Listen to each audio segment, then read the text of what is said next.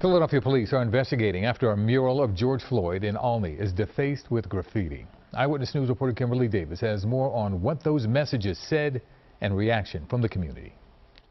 Aside from making us angry and pissed off, to be quite frank, it has done nothing but further strengthen our resolve. A George Floyd mural depicting a symbol of hope in the Olney neighborhood of Philadelphia was defaced sometime Thursday evening or early Friday morning. The racism that was in the heart of a man like a Derek Chauvin, this heinous act right here affirms that there are many others who agree with his sentiments. The mural sits on the corner of North 5th Street and West Olney Avenue.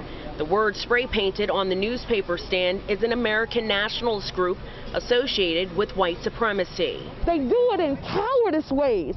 So, you know, I don't know if they had on hoods when they came into the Olney community to, you know, spray paint these expressions and symbols of white nationalism and white supremacy. Councilwoman Sherelle Parker isn't the only one furious about this act.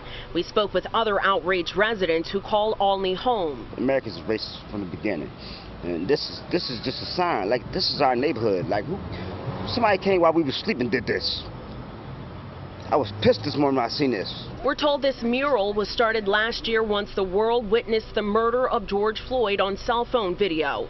It was just finished this fall. It's sad, it's disheartening, it's very upsetting to see the hard work of a community artist be completely disrespected and disregarded. Northwest police detectives are investigating. There were multiple surveillance cameras in that area, but we're told no video was available at this time.